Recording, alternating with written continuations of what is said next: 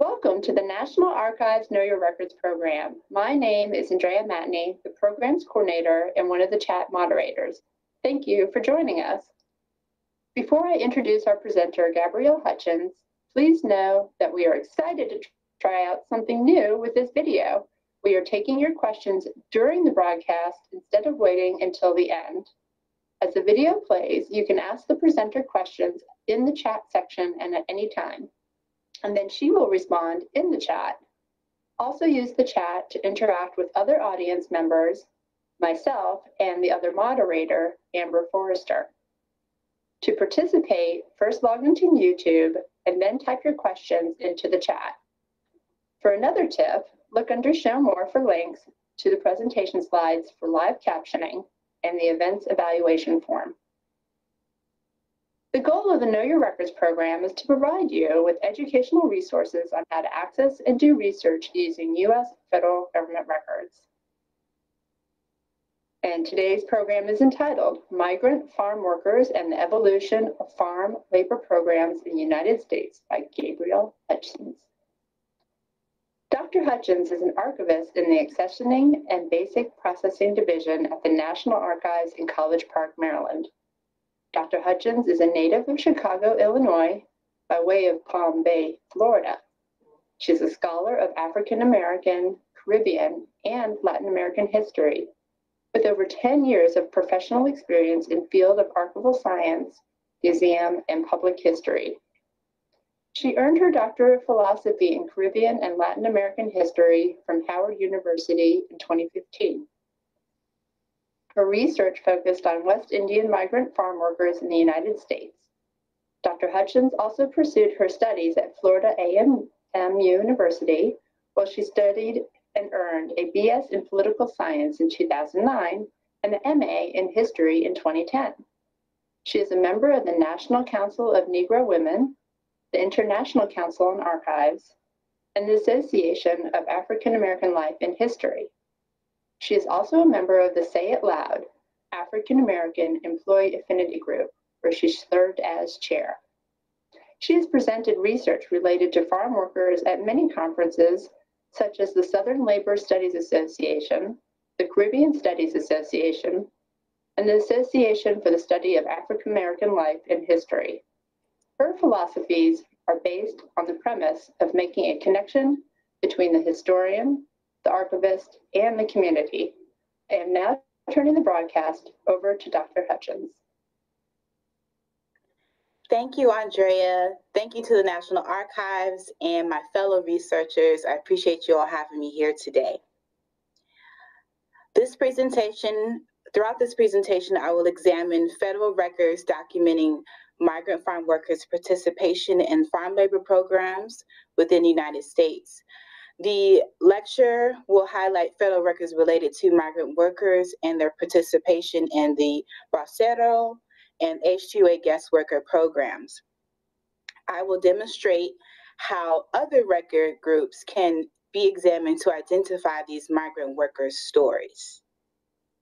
So this is just a brief presentation outline. I'm going to cover the Bracero Program, more details about the migrant experience, and highlighting the H-2A program.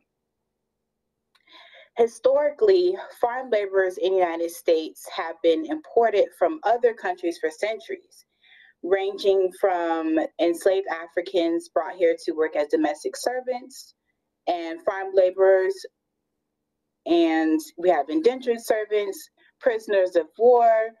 Over the years, we've had issues of the Black codes limiting the rights of African Americans to work in the farm industry, African Americans or farmers traveling north to take advantage of the industrial jobs that were offered, dealing with sharecropping, and of course the impact of the Jim Crow laws. Furthermore, the impact of world wars. We have World War I, World War II, the Great Depression. It seems to have a huge impact on the people, the economy, and overall our livelihoods. And many farm labor programs were created to accommodate these ongoing changes within the agricultural industry. Lots of changes. And today I will go in depth about these two programs and speak about our unsung heroes. During World War II, the fight against Germany, Italy, and Japan, many Americans suffered from food and labor shortages. The agricultural industry actually faced many challenges, which, while growers joined the armed forces to fight in the war, many young men and women, children took the lead in assisting with the cultivation of crops. However, you have many farmers traveling across overseas to fight in a war. We are dealing with a major labor shortage, scarcity of food within the United States and overseas as well. Farm labor was the key to financial survival for the United States. So many immigration and labor policies transpired to allow Mexican, West Indian, and other immigrant workers to travel to the United States to work seasonally on temporary contract labor. So, for example, the Bracero Program, the British West Indian Temporary Alien Labor Program, and the H-2 program are three major programs that assisted with seasonal agricultural labor over the years. And I'll go in more detail throughout the rest of the presentation. The U.S. government recruited workers not only from Mexico, but from the Bahamas, Barbados, Jamaica, Haiti, and Trinidad and Tobago, as well as, of course, prisoners of war. So here is just a brief historical timeline of farm labor. I just wanted to highlight major changes within the farm labor history. So, for example, we have the Wagner Act of 1935, which made employment available to Mexican and West Indian migrant workers. So this is just the beginning of the time in terms of the timeline of them bringing in migrant workers. It wasn't until 1942 that they officially created the Bracero Program to assist in wartime emergencies. 1943, that's when they specifically start targeting West Indians to cut sugarcane. And in 1952, the Temporary Guest Worker Visa Program, also known as the Walter McCarran Act, was established, which is a major turning point within the farm labor history. I also like for you to keep in mind the Civil Rights Act of 1964, which banned forms of institutional discrimination. And of course, the Information Reform and Control Act of 1986 is also a major change within the farm labor industry. So here is a migration patterns map. I just wanted to give you an idea about where our migrant workers are traveling to and from.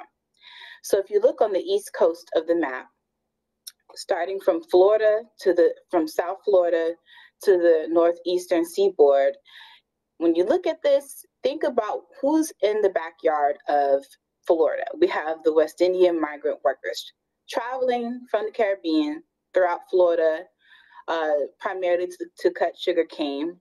And during the off season, they were able to travel along the south towards the northeastern seaboard, specifically in the apple industry. You have a major population of West Indian migrants working. And they were able to cultivate and pick other vegetables as well, but those were the two major crops that the West Indians worked with. And then we have central and west coast of America, and in the backyard we have Mexico. So Mexican migrant workers were able to travel throughout Texas, California, and heading north, picking vegetables ranging from lettuce, cucumbers, tomatoes, cotton, grapes, you name it. Our immigrant workers were there to help. So these are just examples of federal records documenting migrant farm workers. From the War and Food Administration, the Department of Labor, the records of the Office of Secretary of Agriculture, all of these record groups or these institutions worked hand in hand to accommodate the workers in terms of transportation, wages, recruitment, healthcare, More specifically, for example, the War and Food Administration was responsible for any functions related to foreign labor except for the placement of foreign laborers. You'll find information about the transportation, supervisors, housing, burial services within this record group. Farm Service Agency, Record Group 145, they were in charge of employment agreements. They maintained the records of employment history with the workers. They were in charge of public relations, advertisements, interviews, and farm training. Another highlight of, we have the Immigration and Naturalization Service. They were in charge of the visas, providing visa services for those who joined in the Bracero Program, which was actually operated by the Department of Labor. I will go in more detail throughout the rest of the presentation about what you can find throughout these records, but that's just a synopsis. So the Bracero Program, Bracero means one who works using his arms. I want you to keep that in mind while we dive into the migrant worker experience. Bracero is a Mexican laborer allowed to work in the United States for a limited period of time as a seasonal agricultural worker. The official name was the Mexican Farm Labor Program, or Mexican Farm Labor Agreement, which was signed between the United States and Mexico in 1942. Since 1942, or until 1964, when the program ended, the Bracero Program presented many opportunities for over 5 million laborers. 5 million contracts were signed. This program provided and guaranteed housing, minimum wage, transportation, healthcare services, education, and food. The program was mainly operated by the Department of Labor, Department of State, and the Immigration and Naturalization Service, and you'll find a plethora of records within these record groups.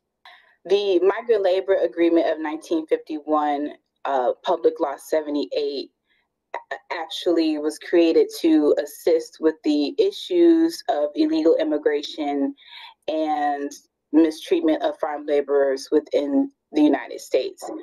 American farm companies valued the Bracero Program because it assured them financial security within their crops. They recruited or requested many American farmers to work on the land. However, due to the war and other situations, labor shortage was still present.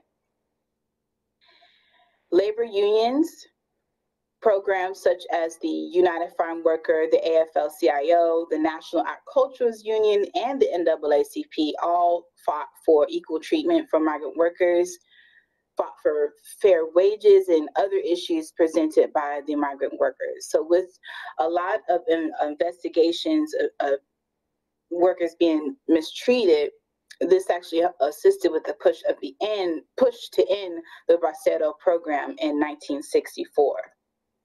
So this here is just a telegram from Yuma County Water Users Association to Earl G. Harrison regarding the shortage of agricultural labor.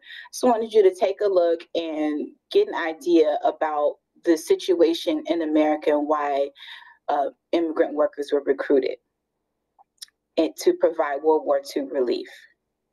The migrant experience, while capturing their stories throughout these records, you will find contracts, copies of contracts, issues of transportation throughout the United States and also coming from the West Indies and Mexico. You'll find information related to the crops in terms of cotton, lettuce, sugarcane, apples, how many workers were on the farm. You'll find their you will find their work history between what farm industries they worked with, information about wages, healthcare, housing conditions, and living and working conditions.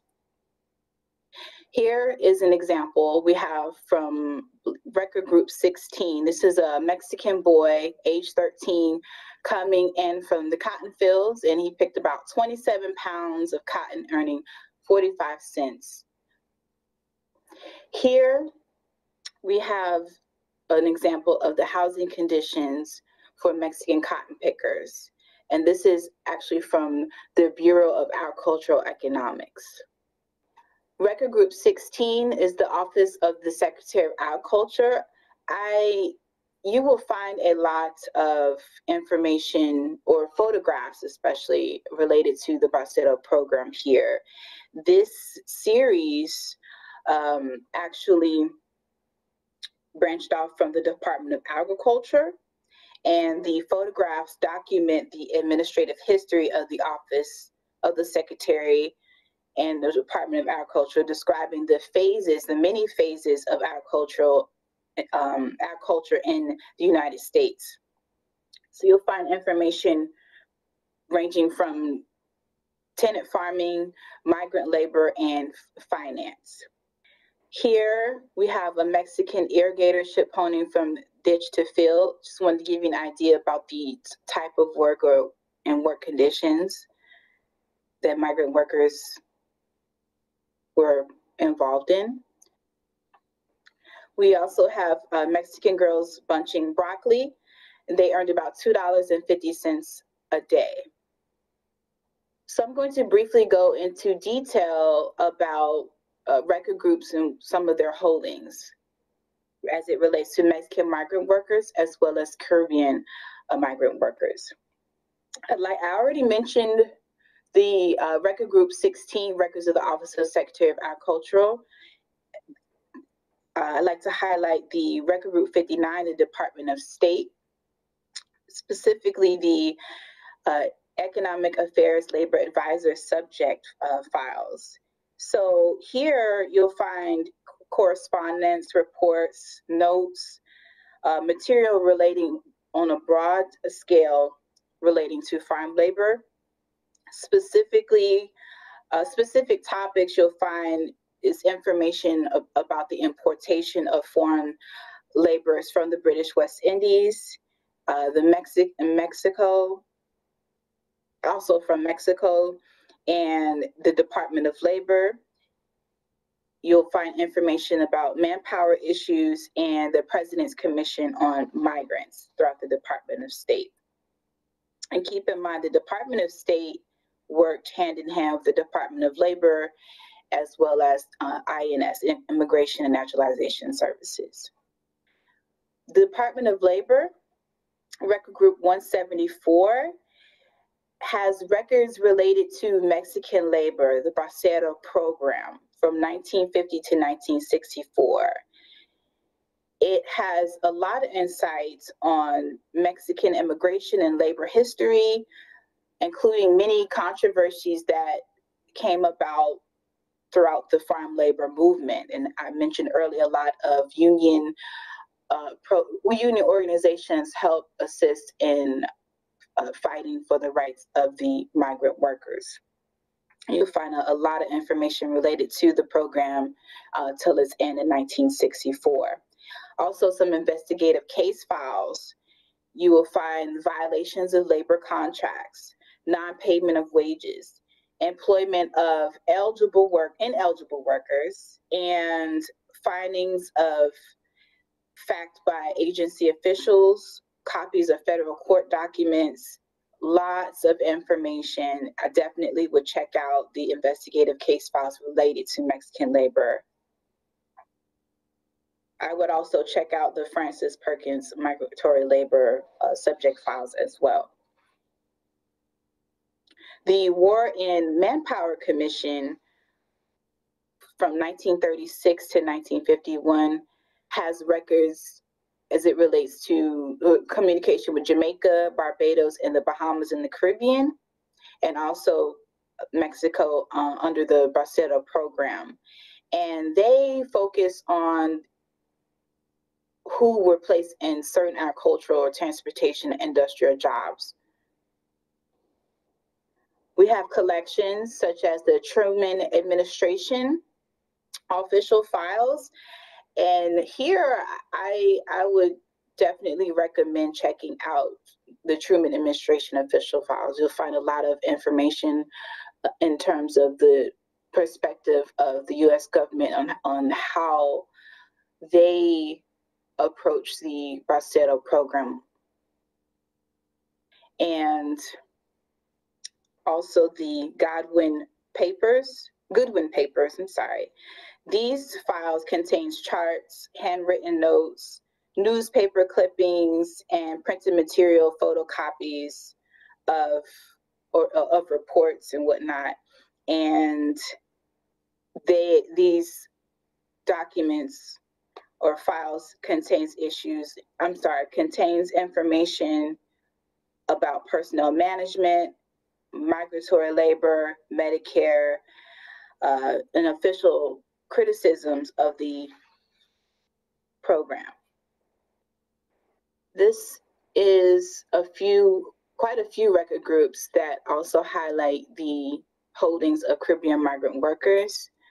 A lot of information is in Record Group 33, the Extension Service. You'll find information about the Farm Labor Mobilization Program and Emergency Farm Labor Program, which highlights a lot in terms of transportation and recruitment of migrant workers from the West Indies. Records of the Farm Service Agency, Record Group 149, they were in charge of helping U.S. citizens located in rural areas and people in the armed forces. It is mostly the Greenbelt area of America that provided services to small industries and farm industry companies. They kept farmers in the same area, and they were in charge of recruitment, food, and payment of workers. You can also find information in terms of accident reports, monthly narratives, newspaper clippings, personnel files, booklets related to the Mexican Farm Labor Agreement, and also documents regarding health and welfare of the workers and the sanitary conditions of the camps, the food and housing, etc. Wages. There's also collections highlighting Caribbean migrant workers. The Cecilia Rouse's subject files has information related to the H-1B and H-2A programs, which I'll go in more detail later, but they have memos, notes, press clippings regarding the H-2AB labor programs. So this is a letter from Walter Smith, field representative from the United Packing House Workers of America. This letter discusses issues of discrimination against resident workers and the prevailing wage. The union, the American CAO, United Packing House, all spoke on behalf of migrant workers about the prevailing wage rate and how it was defined, the effects of the Public Law 78, and how they regulate the movement of migrant workers. So with this, I just wanted you all to take a look and keep an eye about issues of wages, the certain farm labor organizations that help assist on speaking on behalf of the workers, and agencies that were working together like the Department of Labor. Here is a news press release discussing the refusal of employment of Mexican farm workers unless they hire domestic workers first. These employers lost their authorization to employ Mexican workers, so they're under investigation here. This is the Coachella Valley Farmers Association discussing the agreement between Mexico and United States. What's interesting is, as I mentioned earlier, some of these, you'll find a lot of key points highlighting their story. So we have here tomato pickers and the repeated warnings that this company must hire domestic workers first, and also them working with the Employment Security Bureau. So with domestic workers, it's important to highlight, when we say labor shortage, we have people that are not only traveling overseas to fight in a war, traveling north, escaping Jim Crowism, what's going on politically and socially with the United States, but just some folks just did not want to take the jobs, the employment, the work conditions that came along with the job. So the migrant workers, immigrant workers were recruited for this, and it became an issue in terms of farm programs preferred immigrant workers because they can abuse the wages, abuse the time used, because the countries traveling to America or anywhere else to find work, its employment was very scarce throughout Mexico and the West Indies. So keep that in mind. We have meeting minutes from the Somos Farm Labor Association and the Regional Director of Bureau of Employment Security. Wanted to highlight also another labor association working. This letter actually highlights the number of employed farmers, domestic versus immigrant workers. It discusses the piece rates and hourly rates, earnings the migrant workers were offered. This is one of my favorite pieces, actually, the correspondence between Roy Wilkins and President Harry S. Truman as it relates to Mexican agricultural workers. Roy Wilkins was a prominent activist in the civil rights movement in the United States throughout the 50s, 60s, well into the 70s. Wilkins is most notable for his role and leadership within the National Association for the Advancement of Colored People, NAACP. Here in this letter, he addresses the agricultural problems farm laborers were experiencing. The letter discusses information about the Presidential Commission on Agricultural Problems and work conditions, opportunities offered to people of color. And this is so significant. This letter is very significant because it reveals the volume of collaboration between organizations working for equal rights and labor for all races and creeds. Everyone's working together. And so you'll see that represented throughout this letter and the issues of agricultural problems that migrant workers are dealing with. And here is another letter I would like to highlight. This is in response to the importation of Mexican farm workers being used in the strikes of cotton pickers in California.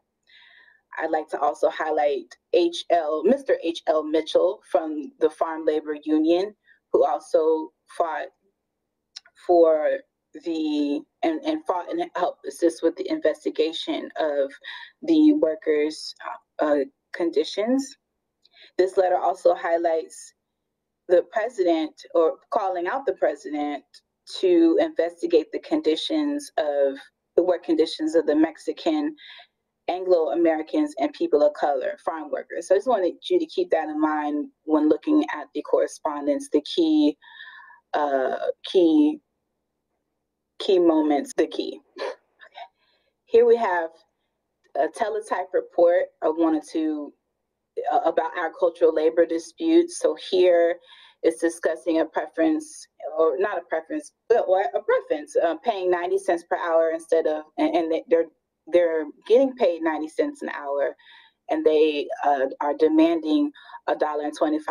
This is back in the 1960s. It's also discussing that 18 domestics were hired, and then there's 53 nationals. So this is another example of showing you what's out there in terms of them hiring domestic versus immigrant workers, and the number take a look at the number. Here we have another example of agricultural labor disputes. This is a press release, a copy of a press release, President's Commission on Migratory Labor. This discusses the government agencies' view on migratory labor problems. You have the Department of Labor, the Department of Agriculture, the Department of State, Department of Justice, and federal security agency reporting problems such as manpower issues, existing legislation, housing difficulties, industries using farm workers, international complications, and welfare problems. You'll see this depicted throughout the press release. So I wanted to highlight not only the agencies working hand in hand to file this report, but also that it highlights issues of illegal immigration, domestic workers, social, economic, and health conditions throughout the United States. Here is a newspaper article discussing wage discrepancies for farm growers in Imperial Valley. We have here transcribed news of U.S. charges falsifying Bracero pay books. So you can get an idea about the piece rates offered. Here it says 22 cents a carton of lettuce, which would be about $2.20 for an hour and $13.20 for 6 hours, to give you an idea about the piece rates offered. And this story actually talks about how farm employers were falsifying pay books. Here is a report from the Congress of Industrial Organizations and the Arizona State Federation of Labor, a report to President Truman's Commission on the Migrant and Alien Labor. Here I wanted to point out that the report is based on what the AFL-CIO organizations observed in the agricultural industry. Their main objective was to oppose against Mexican alien farm laborers free access into the United States. So what you see is an example of their observations in the reports. It compares numbers of domestic workers versus alien workers' opportunities to earn work and wages, the harsh relationships between domestic and foreign workers as well. And this is the other half of the letter, discussing issues in the cotton fields, the opportunities for education, housing conditions, church, healthcare offered to the workers. As I mentioned earlier, over the years, the H2 program developed under the Bracero program. So they pretty much coexisted. And so a lot of the records, you will find testimonies and reports and correspondence related to, of course, Mexican migrant workers as well as West Indian workers. And this advertisement speaks volumes on the need of farm workers, and that Jim Crowism is the key concept to remember. So people are traveling north trying to rid themselves of slave-like labor, and here is an advertisement used by the United States Employment Service in 1940s to recruit Black American workers to cut sugar. And throughout this time, some sugar companies were under investigation for implementing slave-like labor. Enforcing slave-like labor. And in 1943, the West Indian workers, the first West Indian workers, were brought to Florida to cultivate sugar. So I want to make sure this was highlighted because it speaks in terms of the times in 1940s. So, and the need for workers.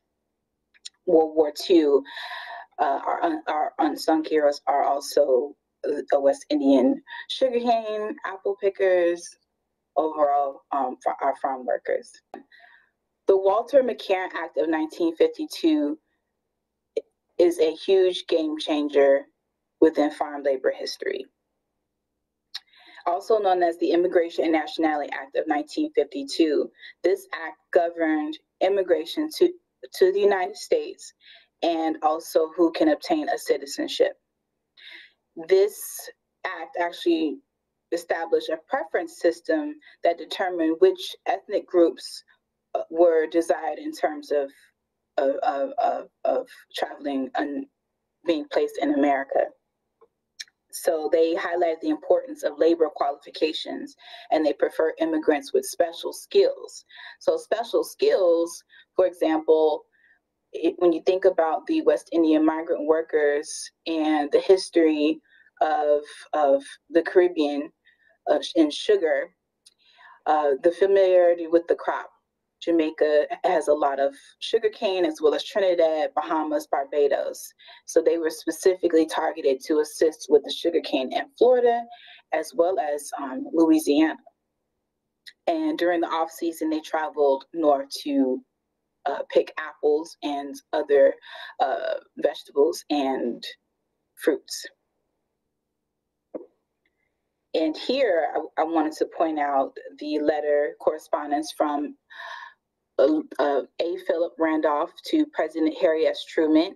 A. Philip Randolph was a founder of the Brotherhood of the Sleeping Car Porters, and this organization fought for labor rights of migrant workers as well.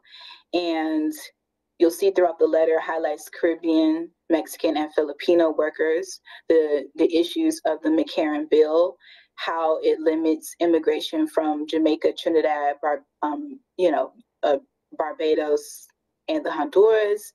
And also he discusses just abolishing the issues of discrimination and segregation. This is also a letter from A. Philip Randolph to President Harry S. Truman discussing the African American population and work conditions, along with the migrant workers' work conditions, and the 4 program. And the 4-point program was a technical assistance program for developing countries created by President Truman. And what's ironic or interesting about this piece is how can we have an image of knowing how to run a country in terms of healthcare, our culture, overall way of life, if America was struggling with the flaws of discrimination and segregation. So that's what I gathered from A. Philip Randolph's letter here. The H-2 program, the Walter McCarran Act actually led to the official name of the H-2 program. And it wasn't until 1986 that the program changed to the H-2A, H-2B program, which I'll go into more detail. And keep in mind, with these amendments with the Walter Act of 1952, this led to help push also the Civil Rights Act of 1964 to pass, which leads us to the Immigration Act of 1965. All of this influence abolished the origins of the quota system, limiting the amount of immigrants allowed in the United States. And I would like for everyone to keep those 2 acts in mind, Civil Rights Act and the Immigration Act of 1965. So H-2A temporary guest program, H-2A workers are able to perform agricultural labor or services of temporary or seasonal nature within the United States. The H-2B program is a non-immigrant program that permits employers to temporarily hire non-immigrants to perform non-agricultural labor or services with the United States. So ranging from the tourism industry, working in domestic service, or manufacturing, the H-2B program is also offered. And the H-2A program targets low-skilled labor, offers low-skilled, low-wage labor in agriculture, and they target males for this program, and the H-2B program actually it predominantly recruits women to work in these industries from Mexico, Central America, and the West Indies. The benefits of this program: we have the savings plan, healthcare, hourly wages offered, dormitory style housing, and transportation was paid for. Here we have the Farm Labor Contract Registration Act of 1964, and this actually regulates the activities of farm labor contractors, agents who recruit or otherwise are engaged in the transportation, employment, and housing of workers. So this act provided pretty much instruction and protection for both sides. We have the Immigration Reform and Control Act of 1986. And this I wanted to highlight because it made it illegal for employers to knowingly hire individuals unauthorized to work in the United States. And it established a more secure system of verifying who's being hired. Here we have the Barbara Cho files, which has a lot of information about the present day H-2A program. And here it highlights information about the work conditions in the H-2A program and wage discrepancies and issues with immigration policies at that time. We have here a newspaper article discussing the H-2A farm program. It highlights Stephanie Black's H-2 worker film documentary that exposed many sugarcane corporations and their abuses of H-2A farm laborers. Highly recommended to you all to check out that movie. We have here another newspaper article, U.S. Sugar Revamps Cutters Pay System, and this is discussing issues of poor working conditions and wages within the H-2 program as well. The article here specifically talks about housing, labor disputes, transportation issues throughout Florida, the work conditions of the sugarcane migrant workers throughout Florida. So here we have another representation of the migrant worker experience is discussing the legalities of temporary labor for immigrants, discussing illegal immigration. The fight to end labor exploitation is still present today. The H-2A worker program still has its flaws, and labor organizations and labor programs are still fighting and finding ways to create an awareness about our unsung heroes. And I'd like for everyone to remember what the story is behind the food that we eat. The labor movement and the civil rights movement have been intertwined from the beginning. And I leave you with this from A. Philip Randolph. The essence of trade is social uplift. The labor movement has been the haven for dispossessed, the despised, the neglected, the downtrodden, and the poor.